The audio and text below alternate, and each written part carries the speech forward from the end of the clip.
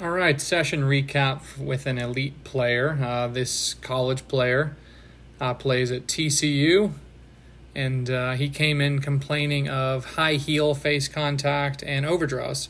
So let's start with the video on the left. This is the before. This is draw intent, normal intent.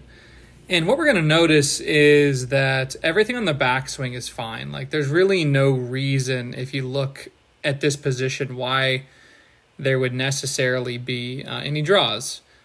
You can see he's above the plane. Now, as you're going to see as we play the video down, what happens is the upper mass starts kind of falling to the right.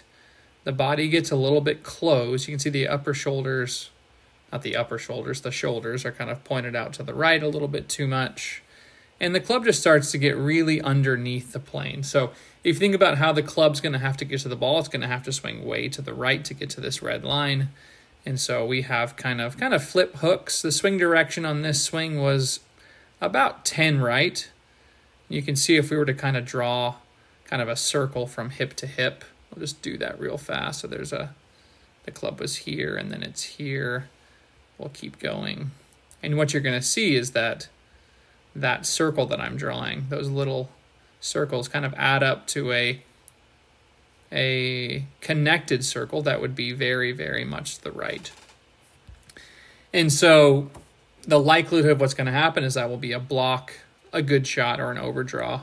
And then the heel, you may ask, well, where does the heel come from? Generally speaking, when someone swings that far right, they would generally heel it. But then also, if you look at his head relative to the box, it's not only moving towards the ball this way, but it's also moving down. So those two things are going to create a lack of space. But if you look at his arms here, they're very, very close to his body.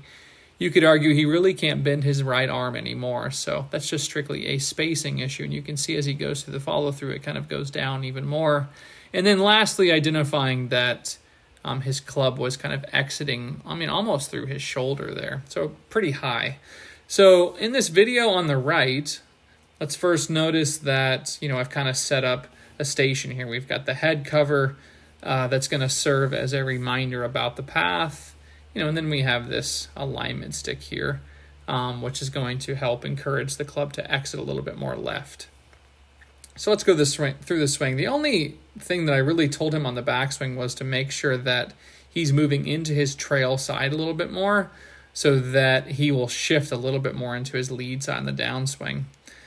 Let's go ahead and play out the downswing. So already we can see that this is much more on top of the plane versus if we go over here on that same position, you can see that that is definitely a little bit more under, and that is going to cause a little bit more of the draw. So as he comes through, definitely this swing direction is much more neutral. I think this was close to 0. And you can see the exit there on the follow through is much more on that red line. So if we were to compare to this one, we can see that it's much, much higher and also moving to the right.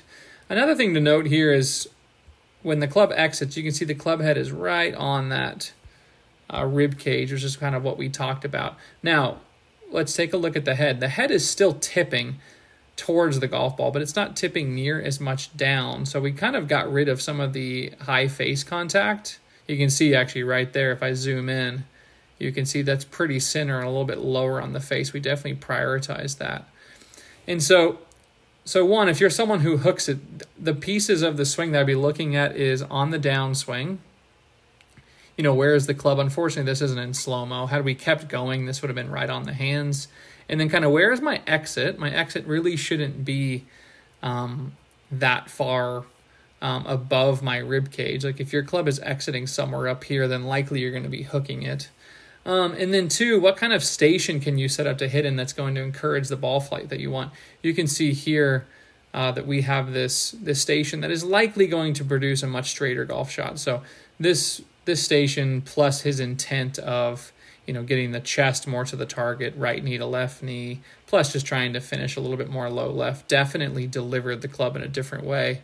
And then to the point that, we started to see some straight, even overcuts, which is kind of what we wanted. So I'd encourage you to not only have an intent, but to also have a station that encourages that intent. And thanks for watching.